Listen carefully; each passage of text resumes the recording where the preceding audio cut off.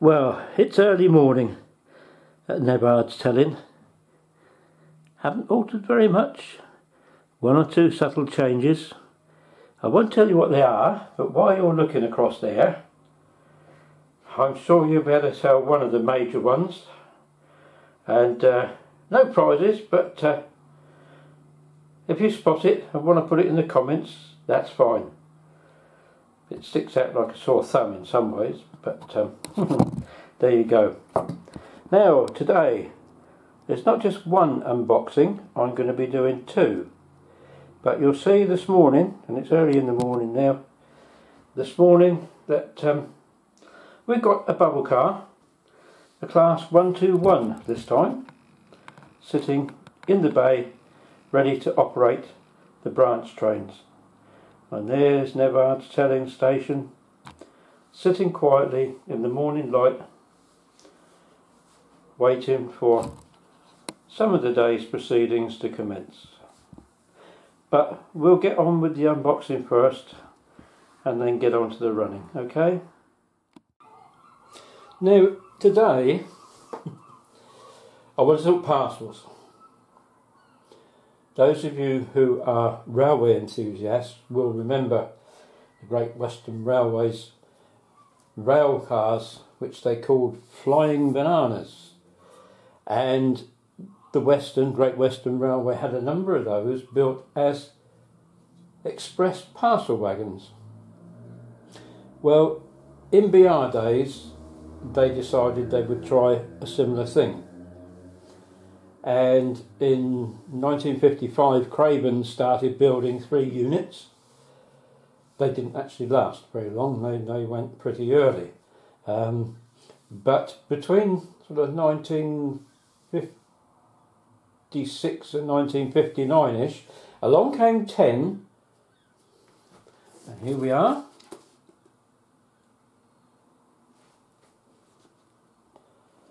And these were built by, oh yeah, I've got to try and get this right, the Gloucester Carriage and Wagon Company.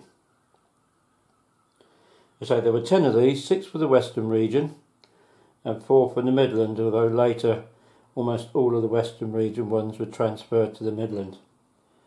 They lasted a bit longer. The last one was finally pensioned off in 1990. Sadly non-surviving preservation. There you go. Just going to do the usual. If I can see that in the camera. I don't find it very easy.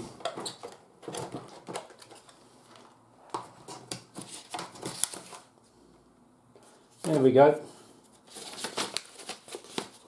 The 8900 number series Gloucester Carriage and Wagon Class 128 diesel parcels unit. There we go. Now, oh yeah, I always forget. You can't say they're not well packed these days, I have to admit. There we go. Now, I'm not quite sure.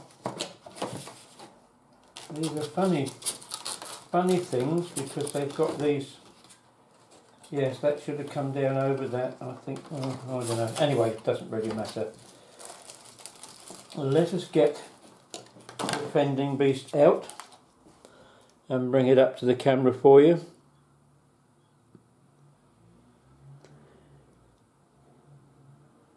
This one actually represents one of the later conversions. They weren't all built with the corridor connections for multiple unit running. And 1 or 2 of these were painted into post office red in later years. Sorry, I moved it a bit then. But this is how they originally came. This is a Western region one. As you know, my layout is a bit Western region biased. As usual with Helgen, it's a very hefty piece of kit. But as you can see, some lovely detail on there. Absolutely perfect. And these details on there. All that remains for me to do is to get it running for you. But not just yet. Now, I think almost all of us can remember the old British Railways, the travelling post offices, where the mail was sorted while the train was going along between the major cities, usually London and the West and the North and Scotland and places like that. Well, that sort of came to an end, although after having said they were finishing all mail contracts, I think British Rail must have decided that perhaps to some extent using rail was cheaper than going by road. And so they started running a few more loco-hauled mail trains. They also bought a complete fleet of Class 325 electric units specifically for carrying mail. I'm very sad to say that from October this year the fleet is being got rid of. And you know one of the reasons why? It's no longer viable. Now, this is going to get you, considering how the country is going. It's no longer viable to use electric traction. It's too expensive. The charges have gone up so much. And so it looks like Royal Mail is going to send all its stuff, again, by road. I just don't get it. I really don't get it. But anyway, I felt I needed to pay homage to the Royal Mail. Hornby some years ago did an operating Royal Mail coach set, where you set a little bit of track up, and as the train come along, the track opened and it caught the mailbag in it, and on the other side it threw a mailbag out. Unfortunately, those don't work with modern track, and nobody at the moment is actually offering an operating Royal Mail set. But it doesn't really matter, because sometimes you would find that there'd be a travelling post office sorted van in a, if you like, a parcels train or something like that, which would then be attached, so far as I've been able to tell, to a proper mail train at various parts of the country as it moved north or south or wherever it was going. I've also ordered a bespoke Class 40 model, which will be representing the diesel locomotive that was hauling the train involved in the Great Train Robbery, and that would have had in it a vehicle just like this. This is hot off the press, by the way, from Bachmann. It arrived at my model railway suppliers on Friday, I think it was, and I got it on Sunday. Royal Mail delivered on Sunday. As you can see, and I won't tell you the cost, because looking at it now, I honestly think that the cost is way too much. I would value this at probably £20 less than I had to pay for it. However, having said that, as you can see, the chassis is plastic. There's no metal in it at all. It's very lightweight, very scant on detail. I'm very disappointed with that aspect of it. However, when you look at the top, there you are. You've got all the transfers. Shows you quite clearly that it's a Western Region one. Just trying to get it in front of the camera like that. But on this side is where the work has gone in. The detailed mesh from the catching unit. And this side presumably is where they open the door and hang the thing out to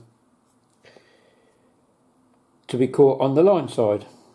So yes, there is some detail here, but is it worth the money? I honestly don't think so. I think, Bachmann, you need to think seriously before you start charging huge amounts for things that are literally all plastic, and there's no intricate detail, nothing nice on here at all. And look at the wheels. They even look, well, it feels as though they are plastic. No, that's not right. We should at least have metal wheels. Anyway, all we can do is to put it on the train consist, and we'll see what happens. You want to see the things running? We'll get them running. Now here we are, it's early morning on a long summer's day. Bit of activity on the station at the moment. You'll see the parcels unit is sitting in the platform having done its work and is now ready for departure. This is not a DCC controlled unit, so there's no bells and whistles or anything, but as you'll see when it goes round, it's got quite a comforting sound, almost like a diesel purr. The parcel train, the Royal Mail Post Office travelling van, is tucked at the end of the morning mail and parcels train. Mail, milk and parcels. And that'll be hauled today by a Class 47, which is DCC. So let's get the parcels unit going. You'll see it's very responsive and very smooth running.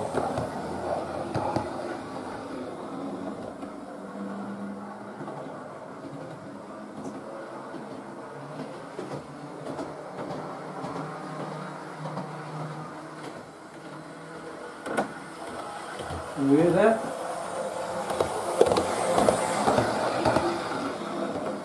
We'll leave her running at that nice steady speed, maybe a fraction slower. In the meantime, we'll fire up the 47.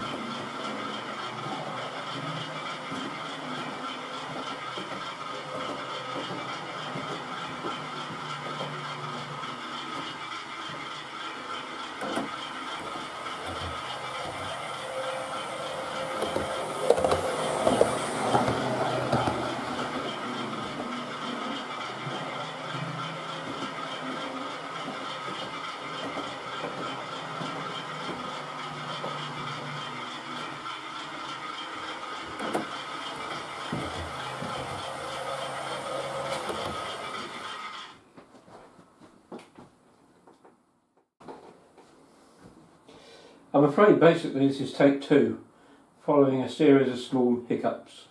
Never worked with children, animals and model railways. But anyway, as I was saying, we'll get this parcels unit working and you'll see it's very smooth running.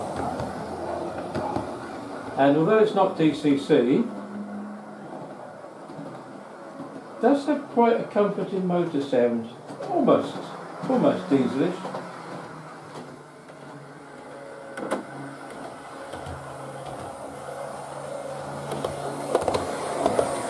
And I'm just going to leave it just pondering around slowly while the travelling post office van is at the end of the morning milk, paper and parcels train heading up towards Oxford, and the TPO van will be attached to a northbound post office whole post office train at a later time. It's actually travelling empty this morning, having been up to London. Anyway, enough of that. It's hauled today by Class 47, so we'll get her fired up. And this is DCC.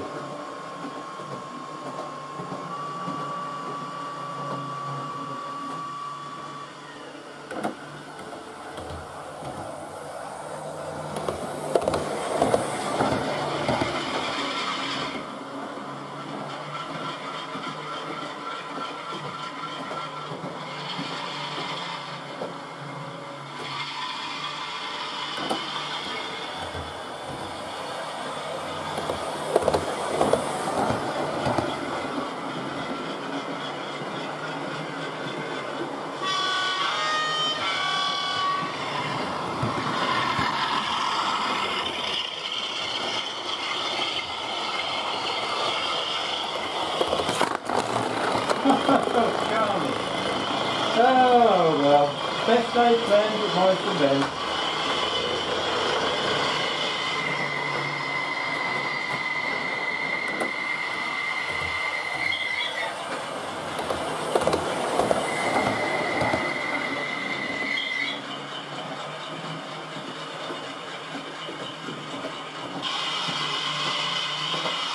I will bring this to a halt. We'll shut down the 47. Okay, take 3. We'll set this going again.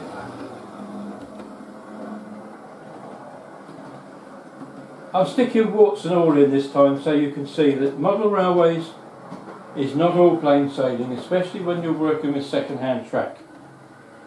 Hopefully I will find when I put the track down permanently, I've got a complete new loop of brand new track for the DCC side, and I'll be able to select the very best condition track for the non-DC side. At the moment it's a bit of a lottery. Right, let's try the 47 again.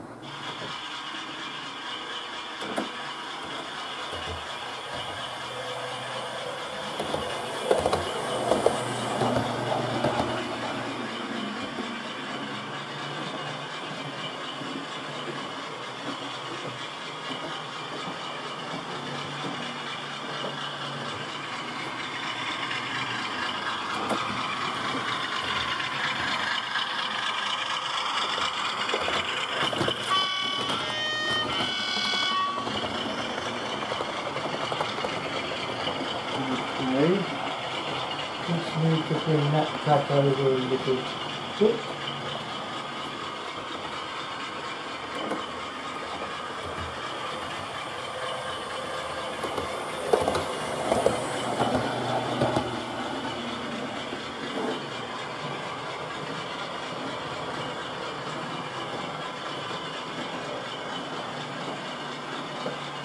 I don't ever run the 47 too fast.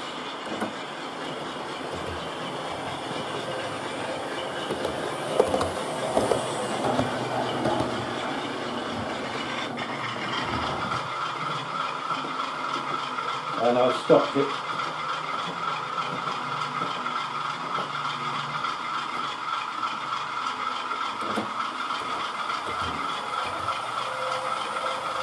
It's a clarity signal.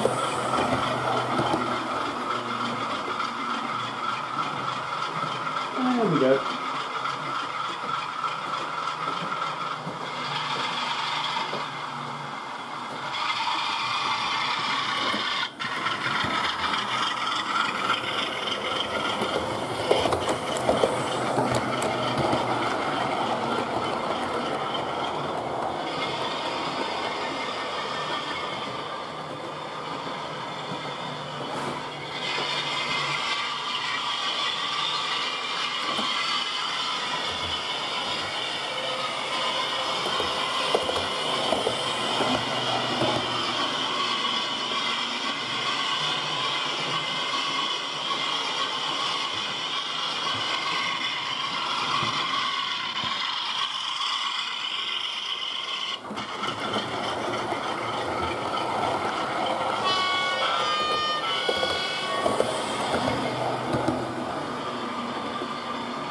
And we see it's lost the Royal Mail there.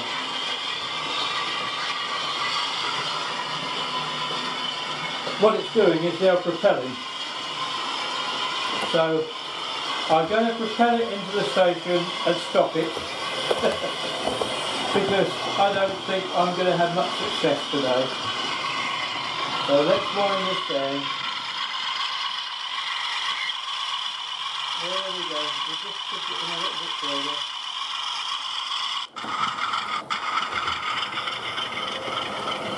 There we go.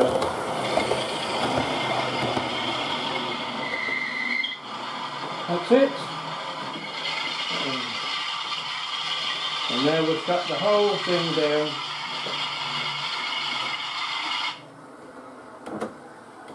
It's not working 100%, but do these things ever? They never work when you want them to. But anyway, warts and all, you've seen basically what I've got there. It hasn't worked out as I wanted it to, sorry about that, but there you go. These things happen, don't they? We'll see you next time.